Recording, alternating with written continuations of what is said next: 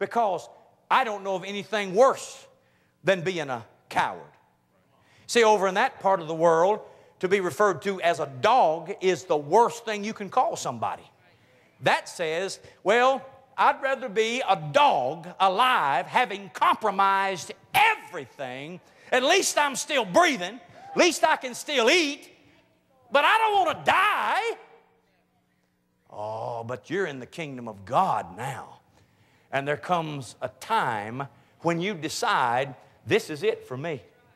I'd rather go down fighting for a good cause. Oh, a lot of things are coming in my head right now. Do you remember when David, the little shepherd boy, came up and he saw the Philistines humiliating and intimidating the army of God? And the question in old King James says, is there not a cause? I like that. David, just a little shepherd boy, said, "Way, God's people over here, and at them. Everybody's scared of everybody. Everybody just talking trash, just throwing insults across the valley. Is there not a cause? Is this not worth fighting for? Is there not a man here ready to die for the cause of God?" And see, that's what David lived by. The cause was not his own personal safety. The cause was the honor of Almighty God.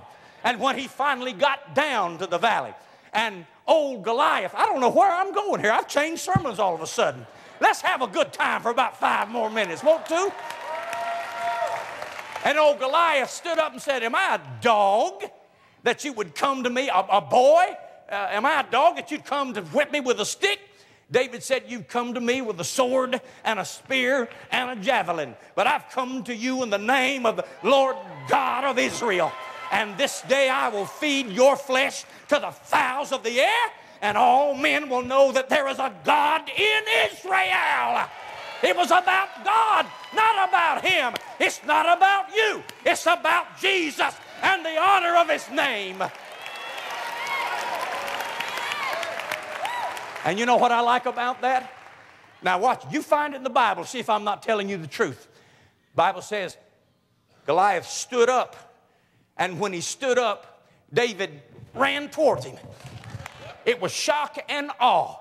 He was going to take him out first. He wasn't standing there talking stuff. He didn't say, "Who you think you are? Yeah, come on, you think you can want some of this? I can handle you." David said, "Nope." He stood up. Now he's going to die. Pop! See, we've lost that mentality of spiritual aggressiveness. We forgot to press toward the mark of the high call of God. The devil brings a bag of worry, and we just fall down and let him pour it on us. But the David spirit says, "You're not giving me that. This day I will give this back to the devil it came from. You're dead in the name of Jesus."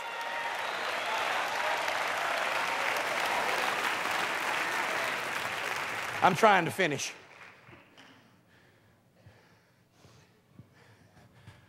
So Eleazar took the sword and said, "This is it." And he began to flail and swing and cut and kill and stab and decapitate until they were all dead, and he was still swinging. And they grabbed him and held him down, and they had to pry his fingers from the sword. Now, this is the New Testament. This is your sword. It's not in your hand, it's in your heart. And so when the devil comes in with his worries and woes and temptations and problems and begins to tell you what God ain't going to do and what he can't do and what you aren't and what you haven't been and what you didn't do, you take the sword of the Spirit, which is the Word of God, and you sever his head, and you cut and you stab through all the darkness that he brings with him. That's called the anointing of the Holy Ghost. And it's for anybody who's willing to kneel and pray until you pray through. I want to know, is there anybody in this camp meeting tonight who has been beaten up and drained, worrying about family or issues with the family? Stand up. Stand up.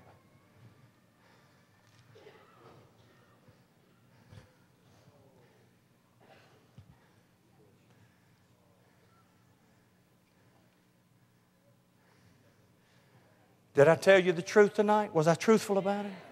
Did I describe how you feel? Would you come join me in this altar right now? Those of you that stood, would you please come stand with me? And I want to tell you, while you're walking down steps and aisles, Jesus Christ cares about you. He heard your prayer. He sees your pain.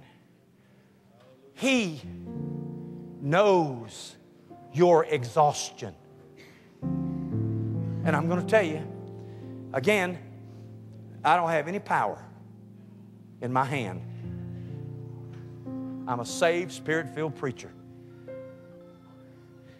What's going to happen tonight is that you're just going to be reminded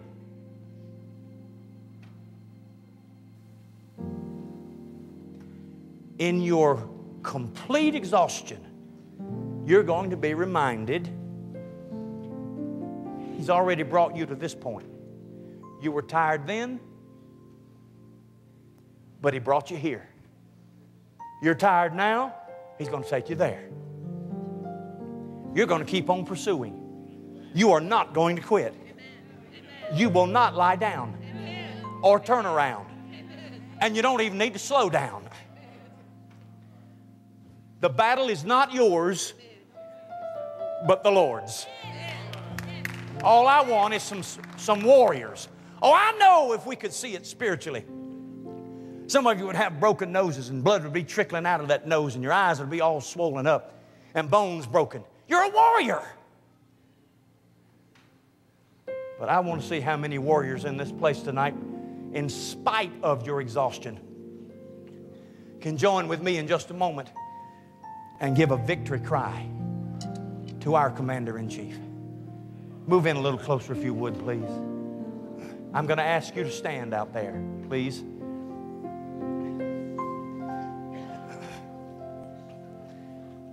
I would also ask if there is a pastor that didn't come down. How should I say it? Just let me be honest. You're just tired. Just plain tired of the concerns in the ministry. You can slip down here too. Because, brother, I can tell you, I've been there.